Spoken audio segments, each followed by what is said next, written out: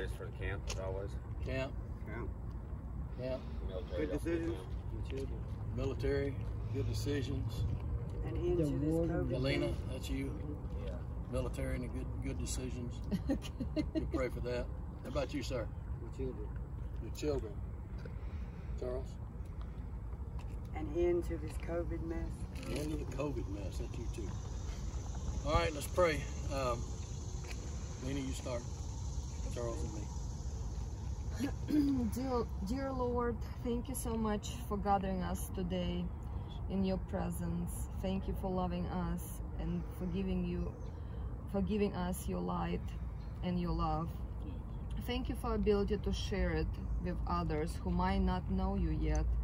And we pray that you open up their hearts and let your light and your love inside so they can see how truly beautiful and magnificent they are in your eyes.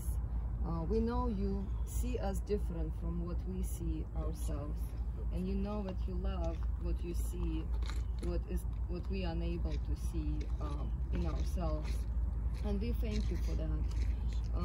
Please protect everyone here. Please help our military to protect our borders, to keep our army men safe in your presence and secure, and help us all to make better decisions as we go through life, because sometimes it's really difficult to make the right ones. Father, thank you for bringing us all here safely today. Jesus, I pray in your name that this virus will be over and we will move forward. With your love alone, we can do all things. And I pray that today you will fill everyone in this camp with your love. And that you'll protect their children and their families and everyone that they're related to in the service. Father, I pray that you'll be with them, that you'll remind everyone every day what it means to love like you loved us.